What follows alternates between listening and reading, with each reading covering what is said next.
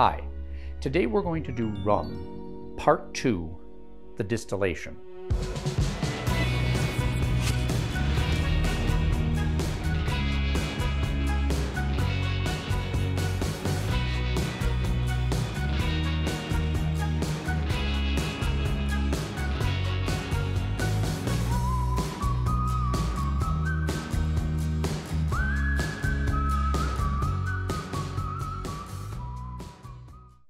Last week in part 1, I covered the history and the recipe and some of the techniques that are used to produce a molasses-based liquid, whether you want to call it a wort or a beer or a wash, that is fermented to produce the precursor that generates rum.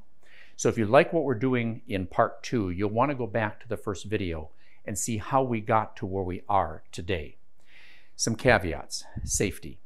We're going to be dealing with thousands of watts and very hot liquids, some of which are flammable and some of which are toxic. So if you're uncomfortable with the principles or the chemistry or the techniques, take these videos as sort of a good starting point. Find somebody locally that can help shepherd you through this with some hands-on experience, because safety is important. The second issue is regulations. In almost all the world, distillation per se, the process of separating chemicals in a solution using heat and differential vapor pressures, is not regulated. But there are certain parts of the world where even ownership of a simple flask is restricted. Now today I'm not going to get into the principles behind those politics. That's for a different day and a different channel. Coming soon, so stay tuned. Nevertheless, the distillation of one particular molecule, ethanol, ethyl alcohol, is highly restricted. The reason for that is two parts. One is taxes. There's a lot of money associated with the taxing of spirits. Back in the late 18th century, it was the tax on whiskey that the US government used in order to finance the large debt accumulated during the Revolutionary War. If you're interested, look up the whiskey rebellions. The second point is safety. Because when you're using a chemical process or distillation to produce something that is ultimately going to be consumed by people, and because it does involve some potential toxicity, you can consider those regulations as a way of protecting you from yourself. Incredible device. It was a present from my children. It knows where I am on the planet, and then it can get me to my house. All I have to do is as I'm told. So if what we were going to be doing today is actually distilling ethanol as opposed to the isopropyl, this would be regulated, just so you know. Finally, I want to talk about the methanol controversy. Whenever you get into distillation, very early on in the process, you'll hear about all of the issues regarding toxic methanol. Understand that when you ferment a pure sugar, like sucrose, table sugar, or glucose, or fructose, these will produce little or no methanol. But when you expose the yeast to polysaccharides like pectin in fruit or cellulose in grains, you'll produce a small amount, yet no longer trivial, methanol. Now, what that means is that the process of producing the methanol occurs in the fermentation, not in the distillation. So if you make your own beer or you make your own wine, you're making methanol and you're drinking it. The reason it isn't dangerous is because it's so dilute. And as an interesting sort of aside is that one of the major treatments for acute methanol poisoning is to actually give the patient an overwhelming amount of ethanol.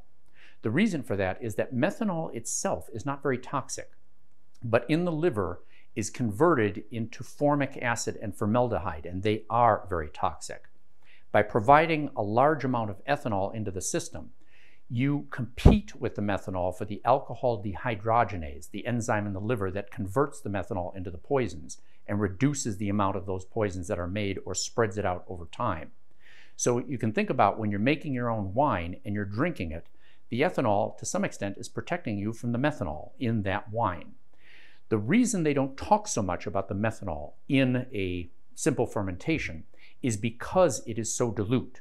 You simply can't drink enough of it to get yourself into trouble. If you drank enough of the fermented beverage, you would get sick or get into trouble long before from the toxicity due to the ethanol rather than the methanol. The reason it's an issue with distillation is because we're going to be both concentrating and separating out the different fractions. And because the methanol has a very high vapor pressure, very low boiling point, it's concentrated near the front of the distillation. So you could potentially drink most of the methanol that you made in the fermentation, and that's why it's dangerous. Now, a lot of people think that when you're doing a distillation, it's a discrete process. In other words, you bring the still up to a certain temperature, all of the methanol will be removed, the temperature jumps up, all of the ethanol is removed, the temperature jumps up and all the water is removed. It doesn't work that way. These are overlapping curves that are representing the concentration of these different components. So in a typical fermentation, you can expect to produce about 2 to 3% of the ethanol in methanol. And so by removing most of the methanol in the first part, the foreshot of any kind of a distillation, you're removing most of the methanol from the system, but not all of it. Every chemical compound that's present in the pre-distillate will be present in the distillate. Every single drop, if there's methanol in there, will contain methanol from the very first to the very last, but the vast majority of it will be in the beginning. So if you remove 2% of that early distillate, you're going to remove most of the methanol. When we do this, we are even more conservative and we remove 5% of the final distillate volume.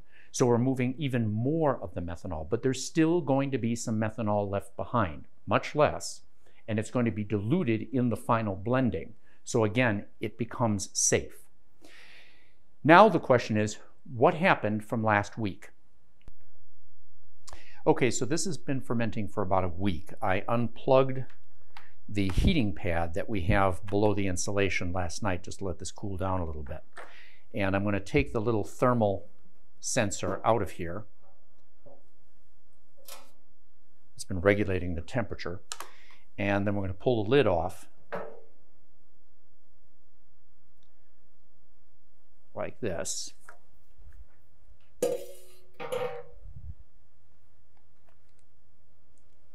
Oh, that's fabulous. It's a lot less oppressively sweet, like the molasses when we first mixed this up. That was like getting a spice cookie kind of jammed into your face. Now there's a slight aroma of the molasses, but there's also a smell of coffee, dried fruit, kind of like raisins, and a very faint aroma. I'd call it maybe like a high quality pipe tobacco, kind of earthy. I'm going to have to taste this. Now, if you come around over here, I'm going to show you something. You'll see this from the other side. But the inside of this container has these little marks that have been placed on the inside to measure volume. And you can see over here that we're at about 12 gallons, which represents about 45 liters. You can't see the 45 below there, but we've made about 45 liters of this liquid. Now, you can see a little bit of scum around the side. The molasses produces very little foaming. It's not like bananas, which create this enormous mushroom of glop coming up the top. So you can afford to do a rum or a molasses very full in the container, just in terms of utilization of your volume. Now, when we mixed this stuff up, we added the molasses and we measured the specific gravity before it began to ferment. And the reason for doing that is in order to get an estimate for what kind of alcohol production we're going to get, as well as an end point. When we stop producing more alcohol and stop using up sugar, the specific gravity stops dropping.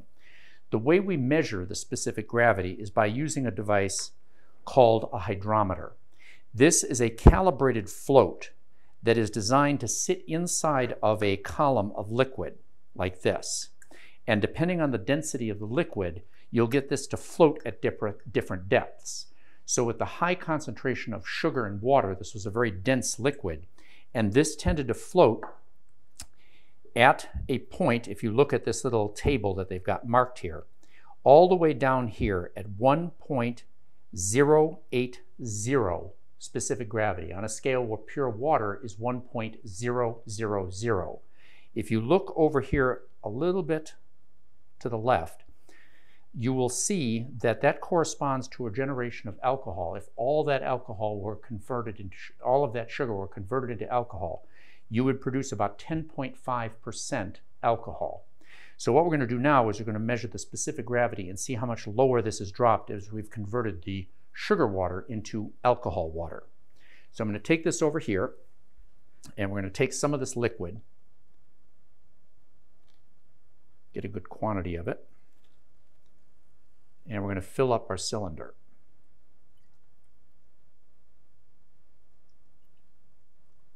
Now at this point, you don't have to have any concern about contamination because this is going to be distilled, boiled in just a couple of minutes. So let's see what we got. But before we do that, it's got alcohol in it. It's good. It's really good. Now, bring this over here, and we're going to spin this float in here like this.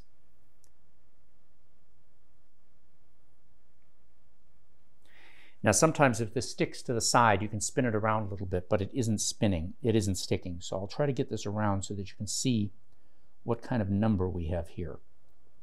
It might be difficult to see the actual numbers on the camera, but I'm reading on this about 1.010. That's the first line before the 1.000. And if you look at this, you can see that the 1.001, which is, let's see if I can see this from here. I'm having to read this backwards. 1.010 corresponds to a production of about 1.2%.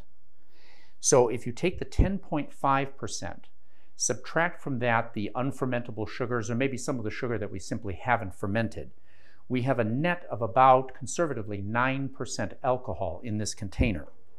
Now what that means is if we drain off about 40 liters of this, leaving behind about 4 or 5 liters in here to produce the dunder, I'll talk about that later, we'll get 40 liters at approximately 9% alcohol. If you do the math, that generates about 3.6 liters of pure 200 proof alcohol. Now, you won't get all of that out in the still. Some of the stillage, the material that's left behind, will contain a little bit of residual alcohol. So conservatively, I think we could generate about 3 liters of pure alcohol out of this. Now, with a dilution to about 40% or 80 proof in a finished rum, that means we're going to generate about 7.5 liters of finished rum out of this container. Also, remember when I talked about the methanol in the 4 shots? If we're going to get about 3.6 liters of alcohol out of this, or ethanol, that's 3,600 milliliters. 1% of that is 36 milliliters. 5% of that is 5 times that, 180 milliliters. So that's the quantity of methanol that we're going to throw out in the 4 shot from this container here. Now what I'm going to do is show you what happens to get the alcohol out, or to get the wash out into the bottles using this very convenient valve that they put on the side of this. So I've got these empty containers down here, and what I'm going to do is drop this in here, and then I'm going to turn on the valve and allow it to flow. A little safety stop here. And you can see the liquid is beginning to pour in. Now, one of the things about this is that in the recipe last time, I showed that I only used molasses. Now, a lot of recipes will actually incorporate sugar, either raw sugar, brown sugar, table sugar, in order to stretch out the molasses. I don't like that because all the sugar is going to be doing is adding flavorless alcohol to the final product. And you can't imagine, say, a Scotch whiskey maker in the Highlands of Scotland taking their malted barley and throwing in bags of table sugar. I mean, yuck. So if you want to add additional alcohol to this, or you want to add additional flavor to this, add more molasses. I would generally stay away from sugar. Now I'm going to finish filling all these up and we'll transfer this.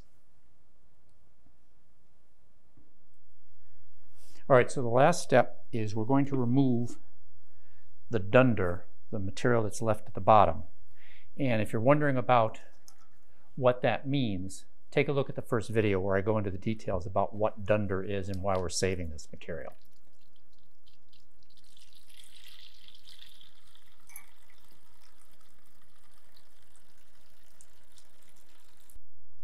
All right, that's about it.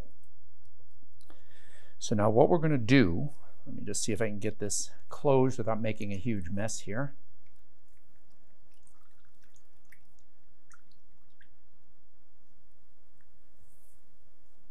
Then what we're going to do is I'm going to put a little cheesecloth on the top of this, and we're going to store this for a very long time, at least several months. Put it in an out-of-the-way place, and then what I'm going to show you now is how we put the still together.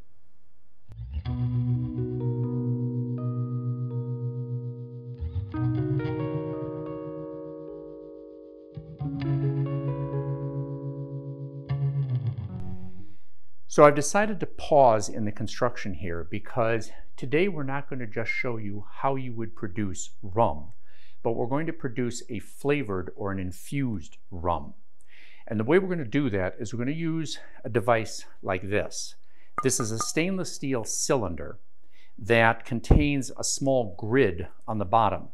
And by placing this in the hot alcohol vapors as they're rising through, any botanicals that we place inside of here will infuse their flavors into the hot alcohol as it's then condensed to the final spirit. This is called a gin basket because typically what happens is this is used to create gin. When you take a still and you fill it with a neutral alcohol, in other words, just water and pure flavorless alcohol, you'll then put coriander and juniper berries in here. And as that alcohol vapor passes through here, you will create gin. You can do the same thing by producing a flavored vodka. You can put oranges or lemon or cherries in here. You can produce a variety of different flavors. Today, what we're going to be doing is infusing additional flavor to an already flavored spirit, which is rum. Now, at the end of the last video, we linked a poll to allow our viewers to vote on what kind of flavor they wanted in here. And so we gave them the choice of coffee, chocolate, cinnamon, or vanilla. And the winner was vanilla. So I'm going to take these Madagascar vanilla beans and I'm going to place them into the gin basket. These are very, very pungent. And I'm going to use a scissors here to kind of break them up a little bit just to give the vapor a little bit more chance to get inside of them. So we're going to cut this up to maybe in thirds.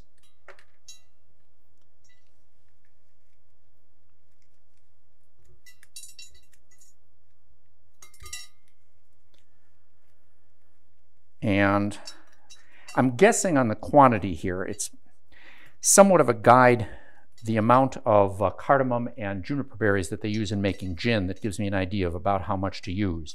The vanilla is extremely potent though, so I probably want to err on the side of using a little bit less rather than a little bit more. And now what I'm going to do is take this vanilla and I'm going to place the gin basket up here like this. And then we're going to finish the assembly process with a little help.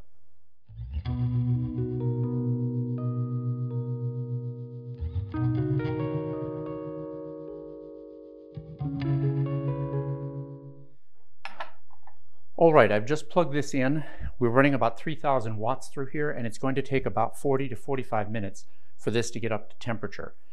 I'll turn on the reflux condenser and allow this to operate, so we're going to put this into full reflux. And then eventually when these levels begin to fill up with liquid, we'll begin the process of doing the separation. Okay, so it's been about actually closer to an hour, and you can see all of the plates have equalized and they're all creating the reflux gradient that's going to produce the high concentration of ethanol vapor up here. And if you focus in on the temperature way up here, This is in Fahrenheit. That's just the nature of the gauge that we got. And you can see it's running at about 95 degrees, so it's still quite cool.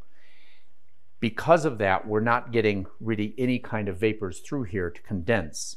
But eventually, once I begin to turn down the cooling power of the reflux condenser and begin to allow some of the vapor through here, we'll begin to accumulate the foreshot, which is the methanol. And one of the things to notice is I'm not going to be using the parrot function here. The parrot is a useful tool for distillations that are called stripping runs, basically a fast distillation that separates most of what you want to eventually work with from the solids and the other heavy oils that you don't want to end up in the final solution. And when you do that, using the parrot allows you to place a hydrometer in here and do an active measurement of the specific gravity, how much alcohol you're producing. But because it has a fairly large contained volume in here, when you're flowing the liquid out of here, it tends to smear the distinctions that you're trying to make between each one of the different cuts. So because we're only going to be doing one distillation here, I don't want that smearing, and so I'm dumping the liquid directly out of the bottom here. And what we're going to do is we're going to accumulate about 180 milliliters of the foreshot, which is the methanol, and we're going to dispose of that. Now that's a high quality alcohol. It's got methanol and ethanol in it, and you could burn it or you could use it as a cleaning agent. But because of safety reasons, I think probably the best thing to do is simply dispose of it. Or if you're really careful, put it in a different room in a different colored vessel, because this will be a toxic liquid. You don't want to mix this in with anything else that we're doing. Now I'm going to turn down the capacity of this reflux by simply turning the valve that sends some of the cooling water to it down. I'm going to begin to inhibit the flow through here to the point where, again, the temperature will begin to rise relatively quickly, and we'll start to get some of the vapors coming through here. So let's start like this and see if we're right. We'll kind of keep an eye on that. This will take a couple of minutes of adjustment.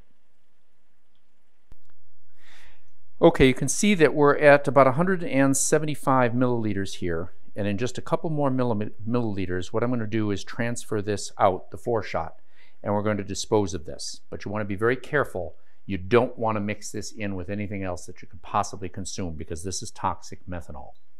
Now, one of the interesting things with this, as we transfer this out, is a lot of people asked me about the bubble plates here. What happens when they get loaded up with the hydrogen sulfide that they are removing from the mixture?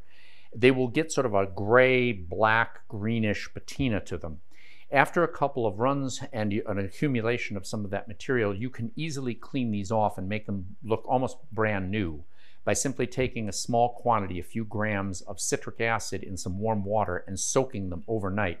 And the next day they will look almost like they did when you first got them. So it's an easy way to remove all of the sulfur that we're trying to remove from this mixture.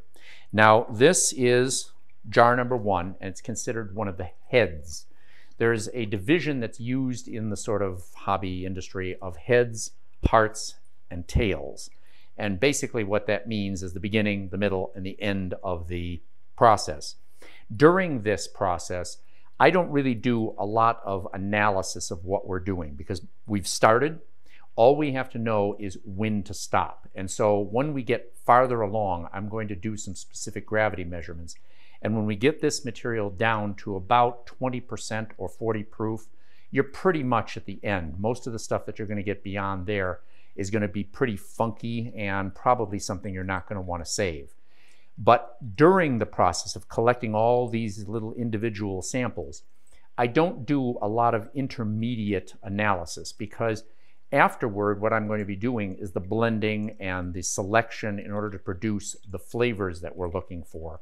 And there's really no value other than to separate them at this point to doing an analysis at this early stage. One thing I would, though, tell you to shy away from is tasting. You want to keep your head straight, and you don't want to get half inebriated when you're doing this. When you're working with a lot of power and hot liquids, you want to stay sharp.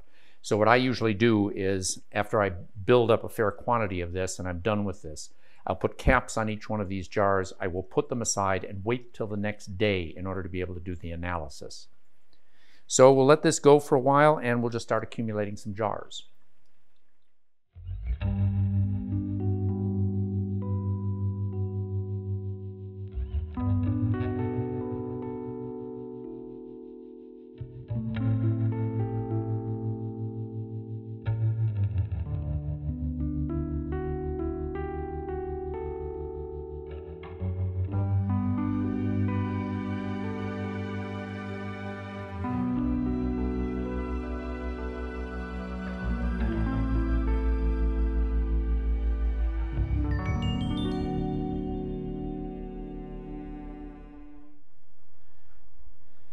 Okay, I have a high suspicion that this is probably going to be about the last beaker or last jar. So what we're going to do is I'm going to pull this out, put this in here like this, number 22. And then what we're going to do is I'm going to measure the temperature. Because when you do specific gravity measurements, you need to do them at 20 degrees centigrade, which is what the hydrometer is calibrated for. So if we take a look at the temperature of a couple of these vessels, they've been sitting around for a while, they're pretty darn close. The later ones are a little bit cooler because of the ice water that we're using in the calibration. So what's important is when you do the final estimates of the calibration, what you want to do is you want to use a correction table, and they are easily available online. Brewhouse that makes this still publishes them, and they give you a table to make a correction for the increased density of the alcohol at lower temperatures so that you'll get an accurate reading of the specific gravity. Now what I'll do is I'll show you what kind of output we got from this. We'll start out with the very first vessel that we got out of here, which was number 1. And I'm going to fill up the column with some of this, and we're going to measure what the specific gravity is of the liquid that came out of here. So I'll pour this in here. I'm just transferring between jar and beaker because it pours with a little bit less spilling. And then we'll put the float in here. And I'll try to spin it around and you get an idea of what kind of concentration we got out of here originally. And it's pretty high. You can see that this is around 190 proof, 191 proof. So that's pretty concentrated. It's about 95%. Now, what we'll do is we'll allow a little bit of spillage between, or mixing between the two of them. It's not that critical. So nothing left in here. We'll go ahead and put this back. And we'll measure something a little bit later. Like, let's say 11. Where we got 11 in here? This is a good one, like this. Again, I'll do the transfer to the other beaker just so I don't spill this, or as much of this.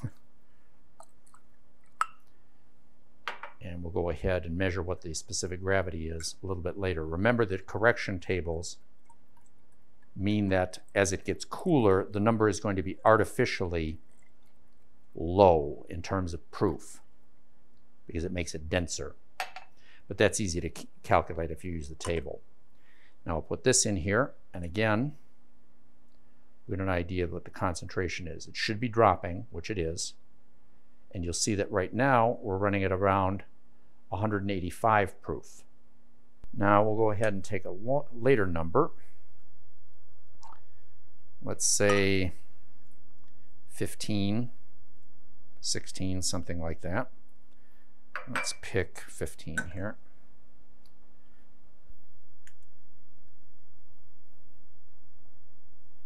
Okay, getting substantially less dense. If we look at this, we're down around 100 proof.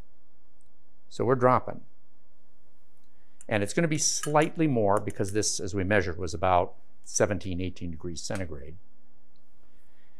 And then finally what I'm going to do is measure the last one that I think is probably close to about 40 proof or 20%. That's the last one I took out of here. This one here. Now this should float substantially higher.